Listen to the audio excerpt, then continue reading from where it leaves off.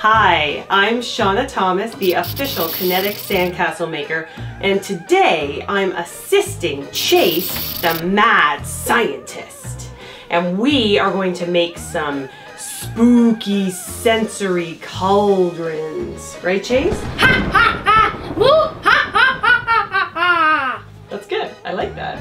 For our first one, we're going to be using this green kinetic sand to make goblin guts.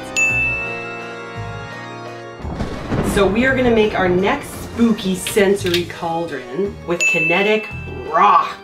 We're going to put this right in. But you know what we're going to tell Rain and Sky it is? Rat's teeth.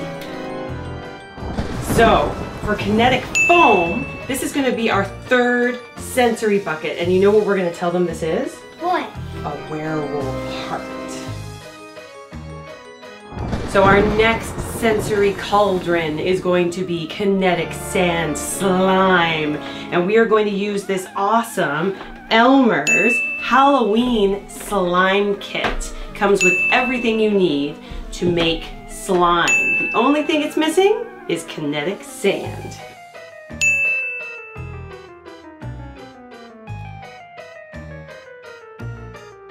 For our next sensory bucket, worms! Ew! Which is actually spaghetti! Okay everybody, today we're making brains. We're using marshmallows and maple syrup. Alright, now we're gonna see what these guys think of our sensory cauldron. What is it? It's gonna be gross! It's gonna be too gross! Goblin guts. Goblin guts! Ah! This feels like kinetic sand. Kinetic sand? Rat's teeth. What does it feel like, Sky? Kinetic rocks. Kinetic rocks? A werewolf. It feels like kinetic foam. Kinetic foam. Zombie slime slash eyeballs. Ready? It's the goo that we made. No, it's not. This feels like the goo that we were using and plastic eyeballs. Yes, it is. Worms. Are they real? Yes. Put your hand in there right now.